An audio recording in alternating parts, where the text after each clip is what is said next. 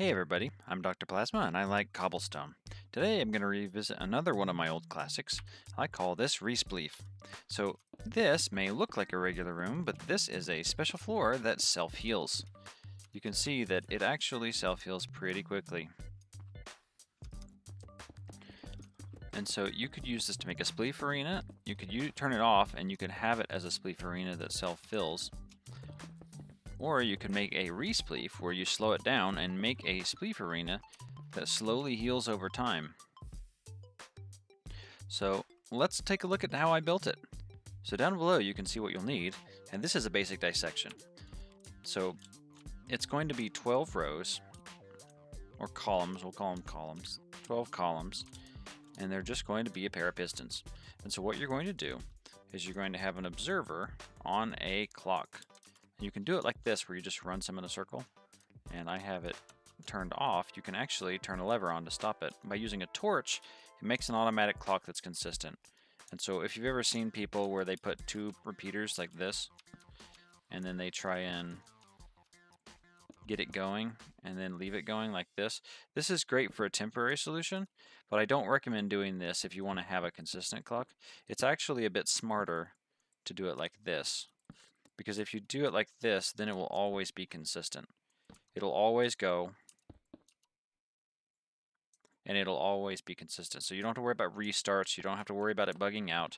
This is a much cleaner way to do a regular clock if you're ever going to need to do one and you just need to do one real fast. So bear that in mind. So what we're going to do is we're going to have an observer that flickers so that we can cause a piston to go. And if I connect these two sections together, you'll see that what we do is we have 3 rows of water where we have a water source block lined up with the piston. And then underneath we have lava. And so whenever it gets pushed, the lava will go in and push. Now the speed of lava is 30 game ticks, which is 15 redstone ticks. And so if you set it up like this, where it goes in a circle, where I have 4 ticks here, 4 ticks here, 2 ticks here, and 4 here. So that's 4. I'll do it like this so it's easier to understand. So that's 4, 8, 12, and then this makes 14, having 2 more, and the torch itself is 1 tick. So that's 15 ticks, and this is the fastest you could possibly make it go. So if I go through here and go boop, boop, boop, boop, boop, boop. Oh, you gotta kind of hook it up. You'll see that it boop, boop, boop, boop. And then what you do is you make this go 13 blocks. The rule for pushing is 13 because it can push 12 blocks. So this empty space here is going to be 13 when it's able to push. So it's actually going to push 12 blocks down 1 block, which is 13 blocks. And so make sure when you're counting that you count 13. You're going to have 12 each along the row, but what we'll do is we'll do 13. So now when I enable this, you'll see that we'll be able to have a piston. And you can do whatever timing you want on the bottom. A good rule of thumb is if you're not going to sync them up on purpose, if you're not going to make them each 15, you want the bottom to go a little bit on the slower side. If you're just going to kind of guess, this one can go really fast if you want. I could say turn this down. Say we did that. And it would go super fast.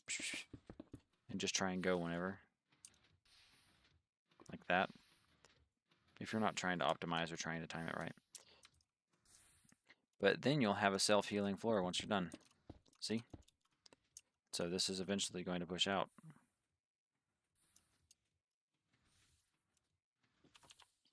Alright, so let's go ahead and build one.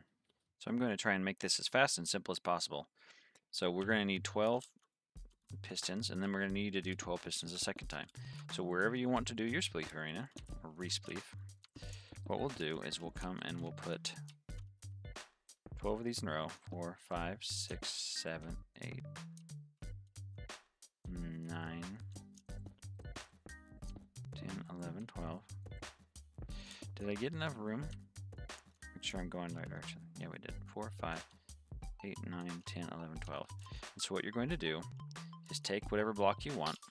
I'm going to assume you have some cobblestone and are using cobblestone to do it. Because you're making a cobblestone generator, so you're going to have more cobblestone than you'll ever know what to do with.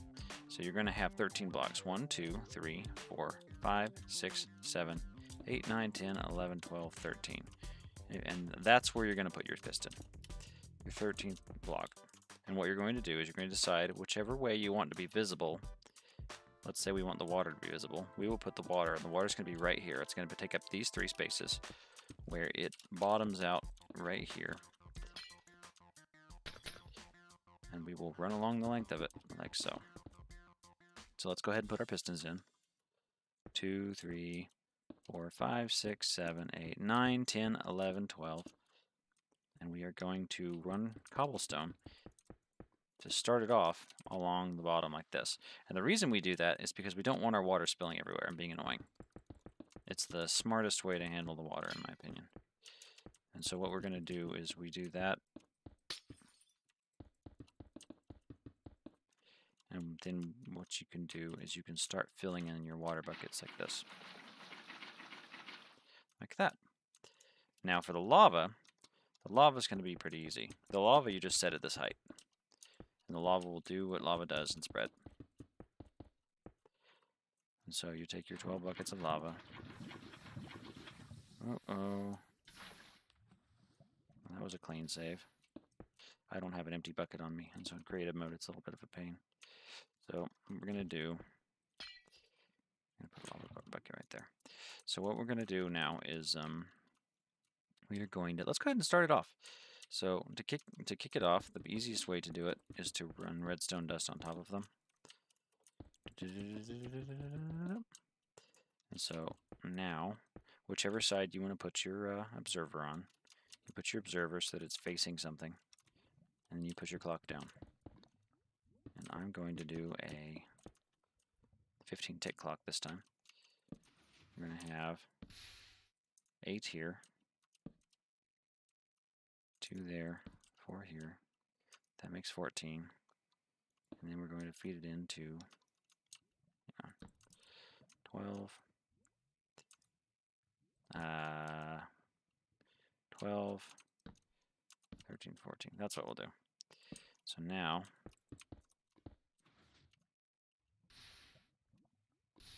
and one of the reasons, I'll show you why I want to do that in a minute, because I actually just showed you how I would ordinarily do it. And I would actually have 2 separate clocks, but you could also make these alternate so that it's always ready by hooking them up together. And so let's hook these up together.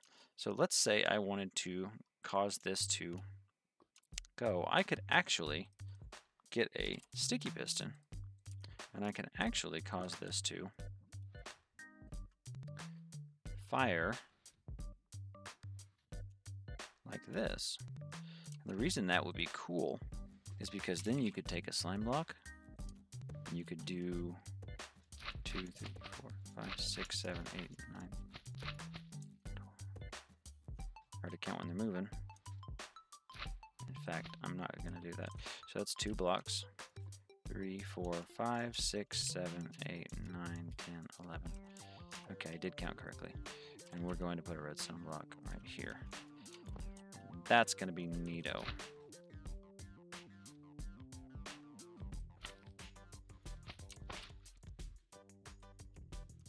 Because then we can actually time this off of the other one. So if I were to put some redstone dust right here, and then run this along,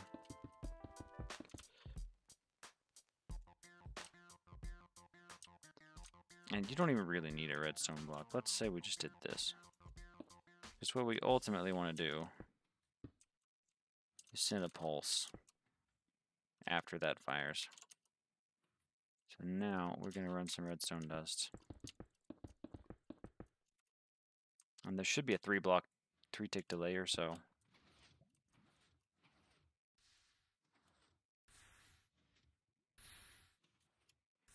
And so this is as fast as it should be able to go. Shouldn't be able to go any faster than that. That's the maximum speed. It's the speed at which lava spreads. And so there you go. So now you've got a couple different ways of doing a self-healing floor. I'm going to play with it real quick, see how fast I can get it to heal. And what you would do is you would go around. So if I wanted to do a 24 by 24 like I did over there, you would find your center. Let's say we wanted this to be our center. And we would go and we would count 13 blocks over. 2, 3, 4, 5, 6, 7, 8, 9, 10, 11, 12, 13. We would put our regular piston right here. And I'm not going to bore you with the process, But that would be where that would go, and we would build up from there. And then we could come over here, and we could do it this way, and we would come out and have our last blocks be right here. And we would put pistons like this. And then you could hook them up in pairs or wire the redstone up so it's one system. And you could have one lever that controls the whole thing. And then you could pause it if you wanted it to be a regular spleef-like thing. And now it shouldn't heal at all. And then when you're ready for it to heal, you turn it back on again. That's all I got for today. Subscribe if you haven't. Hope you like this video. It's an old one. It's very simple. But it's a classic that I've done many years ago, and so it's kind of a fun one to revisit, especially for those who are newer to Minecraft. But there's a lot of fun stuff you can do with cobblestone generators that push cobblestone out. This is just one example. Have a good rest of your day. Bye.